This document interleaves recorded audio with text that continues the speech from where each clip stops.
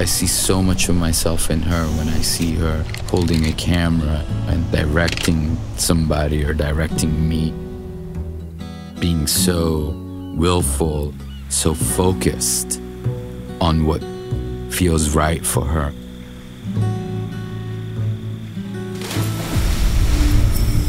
If I were to create a comparison of the way you and I work together, it's kind of like the relationship of the wind and the ocean.